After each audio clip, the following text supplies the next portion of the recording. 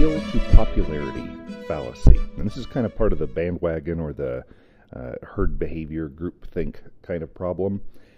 This fallacy is one in which it is said that because a thing is popular, therefore it must be correct.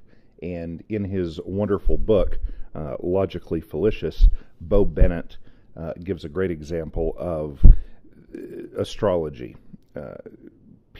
Something like 25% of the population believes in astrology, and so it's therefore very popular. Well, that doesn't make it true that because of the way certain stars align, you're headed for a divorce or something like that.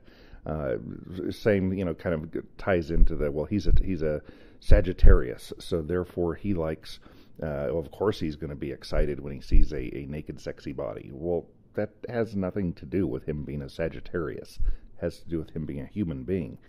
So don't let somebody say that because something is popular, whether it's astrology or a belief that there has to be an authority figure or a state or a government, or that there has to be a religion or a social norm.